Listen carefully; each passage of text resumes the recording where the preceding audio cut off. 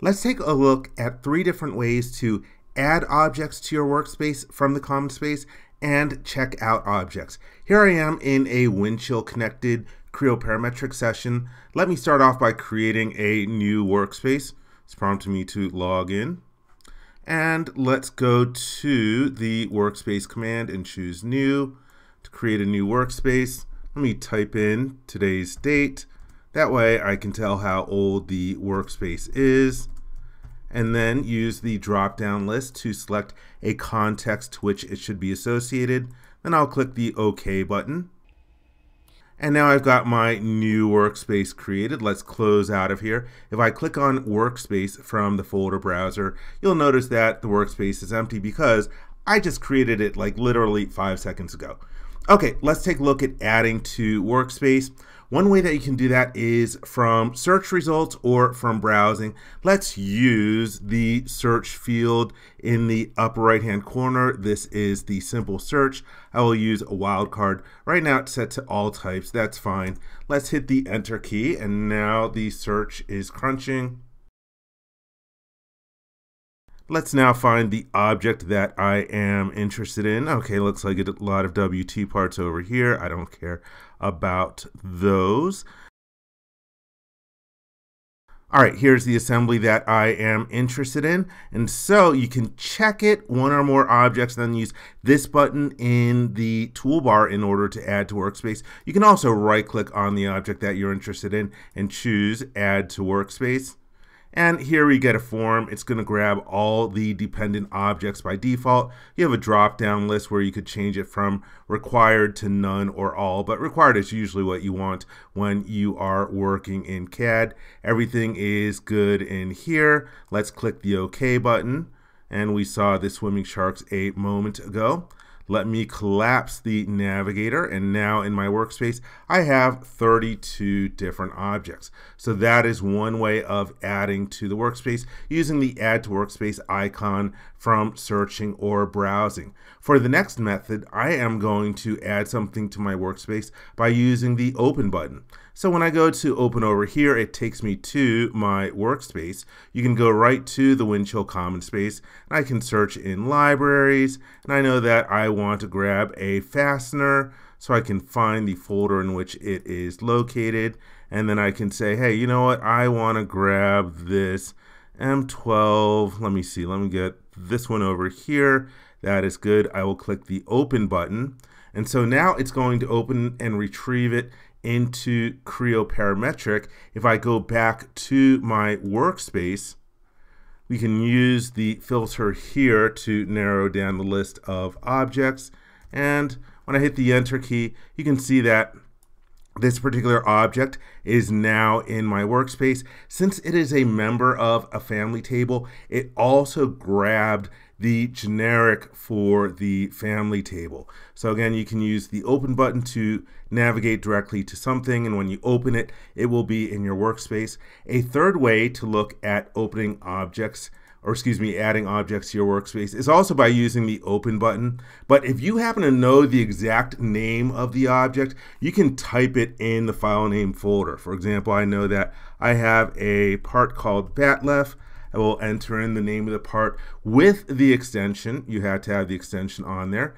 Then I will click the open button. And in this particular situation, it searches the common space and then adds it to your workspace as well. Again, we can use the folder browser to go back to the workspace.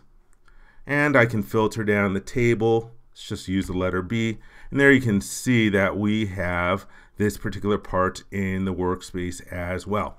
All right, so those are 3 different ways to add something to your workspace. Now let's take a look at checking out objects and 3 different ways of doing that. There are probably more than 3 ways. I'm absolutely sure there are more than 3 ways. But let's take a look at 3 common ways of checking something out.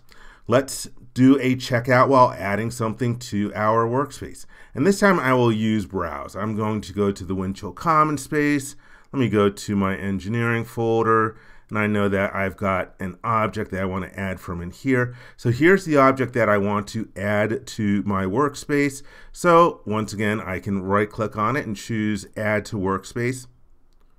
And now it's giving me a list of all the different objects in here. And I decide that, hey, you know what? I want to check out, which one do I want to check? I want to check out the door when I check out this entire assembly. I was checking out this particular assembly, but here's the door. I can select it, and then you can use this icon in the toolbar to select the object for checkout. There you can see the little status symbol over there. So when you are adding something to your workspace, you can perform a checkout.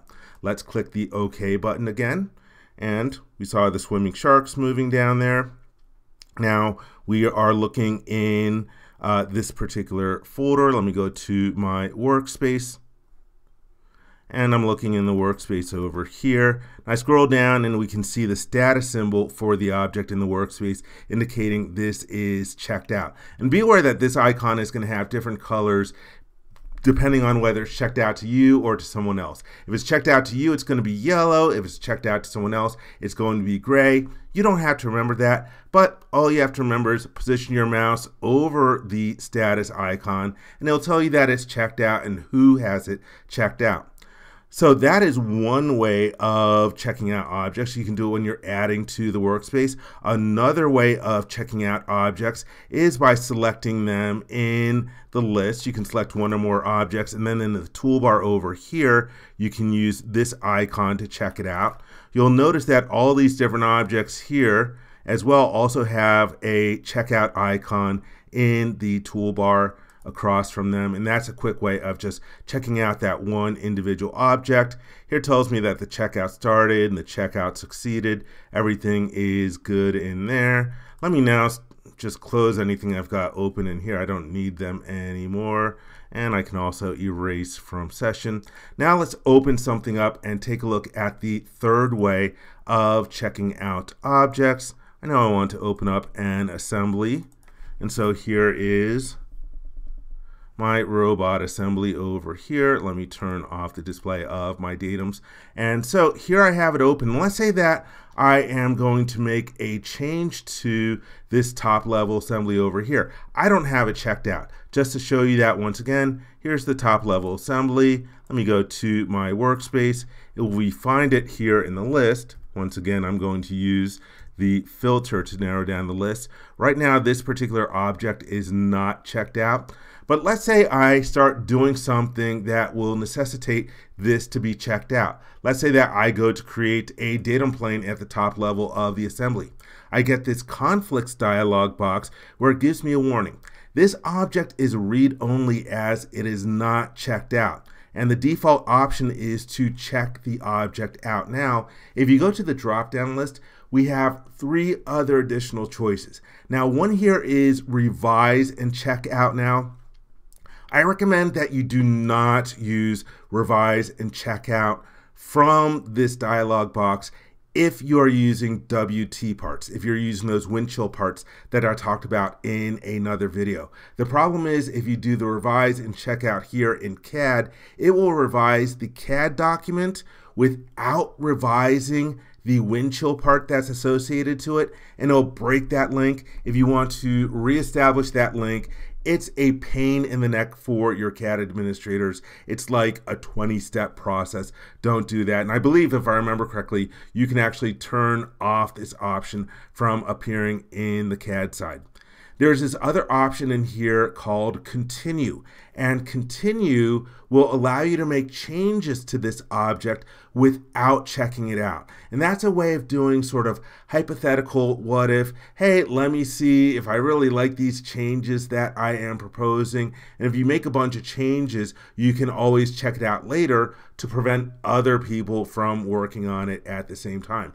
One thing to be aware of, when you use this continue option, if someone else happens to be making changes to this at the same time and they check it out and check it back in, you can actually do something called stomping on their iteration. You can end up overriding the changes that they made. So communication is really important when you're using Windchill. So again, continue allows you to go forward making the changes without checking out the object. And here is the fourth choice, make read only. And that means you are making this object read only to yourself in this workspace, just in this workspace. You can prevent yourself from accidentally modifying objects in your workspace that you don't want to make changes to. And the way that you do that is by making the objects read only.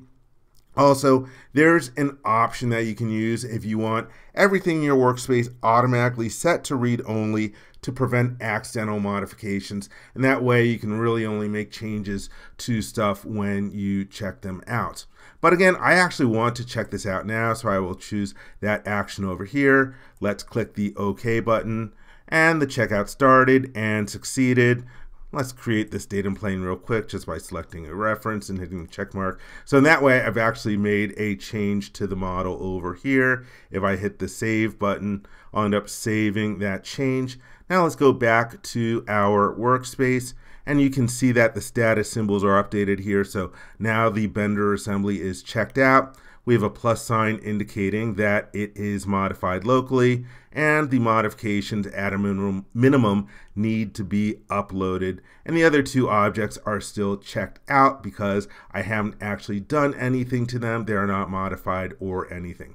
So again, those are the ways, just a few of the ways that you can add to Workspace or check out an object. You can add to Workspace from the search or browse functions over here. You can also do it when you are using the file open dialog box, either by browsing to the correct folder or by entering the file name directly. And for checking out, you can check out while you are adding something to your workspace. You can also check out in the workspace as well, and you can check out on the fly in Creo Parametric if you are attempting to modify an object that is not checked out.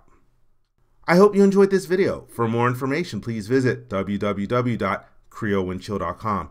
If you learned something from this video, please give it a thumbs up. And if you like this video, please click the subscribe button and ring the bell to be informed when new videos are uploaded. Thank you very much.